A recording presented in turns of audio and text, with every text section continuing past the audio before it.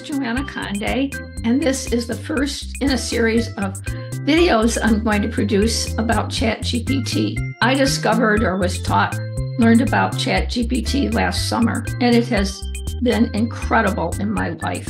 I'm a senior, I'm a real estate agent, I'm a real estate appraiser, I teach classes, but I think that probably personally as a senior, it has made the most difference.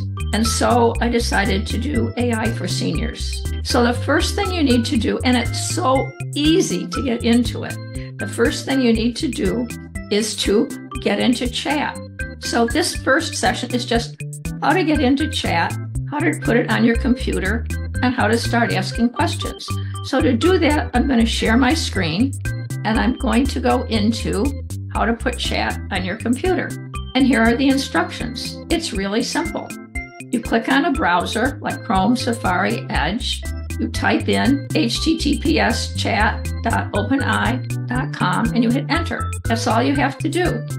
And what will happen next is, and it'll take me a minute to do this, I'm going to switch here. I'm going to stop this share. And now I'm going to a new share, and you're going to see a new screen that looks like this. What can I help with? Ask anything.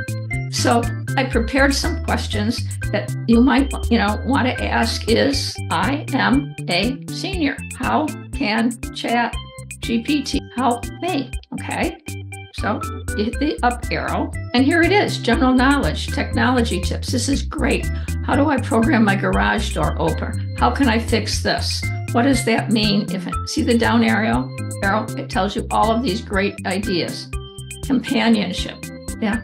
Okay, sometimes I need to talk to it, but planning an organization, planning a birthday party, meal planning, it gives you recipes.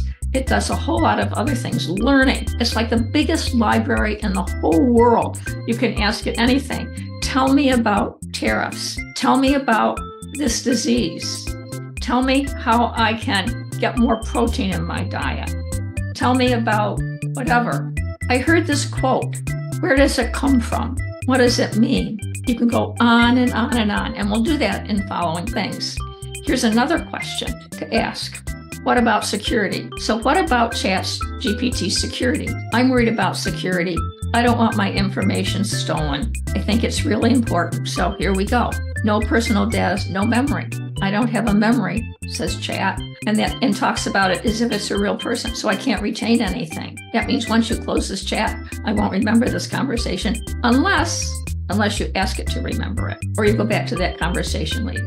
No personal storage. It encrypts the conversations. It has practices. It follows standard industry security practice to safeguard the servers and infrastructure. This includes using firewalls, monitoring for suspicious activity, etc. Privacy by design, no sharing of conversations.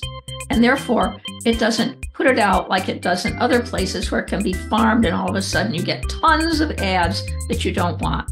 And it doesn't have any access to your personal accounts. You can't access your email, social media, anything like that. Keep going down. And here, secure development. But you can ask that question once you have it open and read all of this. So let's ask another question because I'd like this video to be short. So what should I not tell Chat? That's the next question.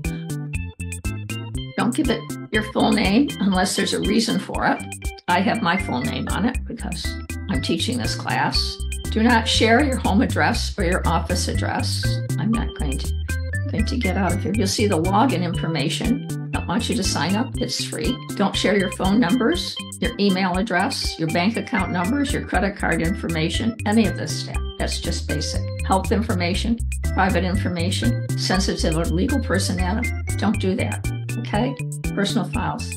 Anything that might put you or others at risk. But you ask that question and you will have it on your computer. If you want to remember it, say, please store in memory. Just put in, please store in memory. Okay. Now, the last question is, and then we'll go into logging in. What's the difference between ChatGPT and Google? And now you know.